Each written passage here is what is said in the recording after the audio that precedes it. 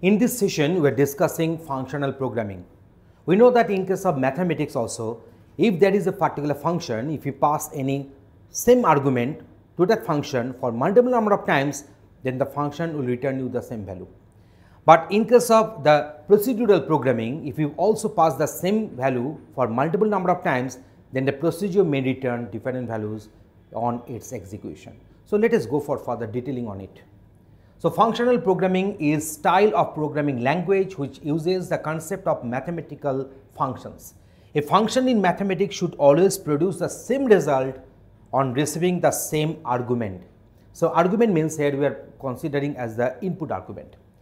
And in procedural languages, the flow of the program runs through the procedure, and that is the control of the program is transferred to the called procedure. So whenever a procedure will be called from a certain code, then the control will be transferred to the respective procedure body, and there the procedure will get executed. After completion of the procedure execution, the control will come back to that very line which is just after the line of the calling procedure statement. While control flow is transferred from one procedure to another, the program changes its state. In procedural programming, it is possible for procedure to produce different results when it is called with the same argument, as the problem itself can be in different state while calling it. So that's why it is not mandatory that in case of a procedure, whenever you are passing same arguments for multiple number of times, the procedure will return you the same value, because depending upon the state of your program, the procedure may return different values as outcome. So this is a property as well as a drawback of procedural programming, in which the sequence of or timing of the procedure execution becomes very important, and the outcome of the procedure depends upon the state of the program. Functional programming provides means of computational as mathematical functions, which produces results irrespective of program state. We discussed this one earlier. For the same inputs, if we pass for the multiple number of times, the functional in case of functional programming will be going to get the same output irrespective of the current state of the program, irrespective of the timing. This makes it possible to predict the behavior of the program. Next one is the functional programming uses the following concepts. So what are the concepts they are using?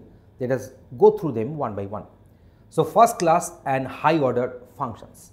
So these functions have capability to accept another function as argument, or they return other functions as a result. So this is very interesting. A function will take another function name as input argument, and as a result also one function can return another function as the output. So let us discuss this pure function at first. So these functions do not include destructive updates, that is, they do not affect any IO or memory, and if they are not in use, they can easily be removed without hampering the rest of the program. So here there will be no destructive updates. So it is not actually affecting any memory location or any IO, and when these pure functions are not getting called, are not getting accessed, are not getting executed, you can easily remove them without disturbing the system. So next one is our recursion. A recursion is a programming technique where a function calls itself repeats the program code in it unless some predefined condition matches. We know that in case of recursive algorithm, there will be some base case. So for certain inputs, outputs will be known to us, and where this recursion will terminate, and recursive algorithm will have a capability to call itself either directly or indirectly. Direct calling means the recursive call will be within the function body itself. Indirect calling means it will be calling another function, that function in turn will be calling the parent one. So recursion is the way of creating loops in functional programming. Next one is the strict evaluation. It is a method of evaluating the expression passed to a function as a argument. Functional programming has two types of evaluation methods. One is the strict, that is the eager, another one is the non-strict, that is known also as the lazy.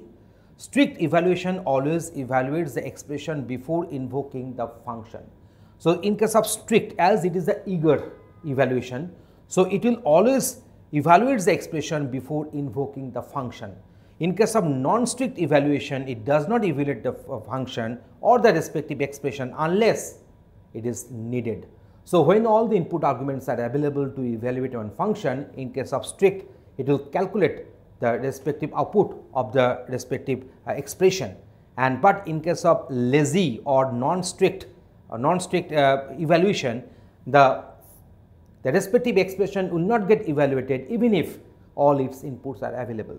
So whenever it will be asked for, then only the evaluation will take place in case of non-strict evaluation.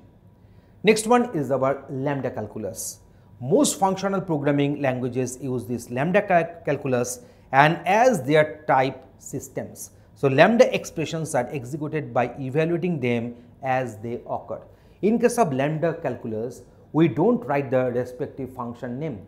Depending upon the parameters, whatever we have passed, the number of parameters, the parameters types, the respective function will be called itself. So in this way, this is our Lambda Calculus. So where we are having the anonymous function calling.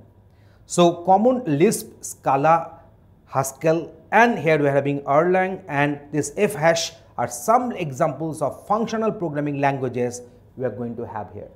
So here we have discussed what are the different ways in which the functional programming can work and what is the functional programming, how does it differ from the procedural programming. Thanks for watching this video. Tutorialspoint.com. Simply easy learning.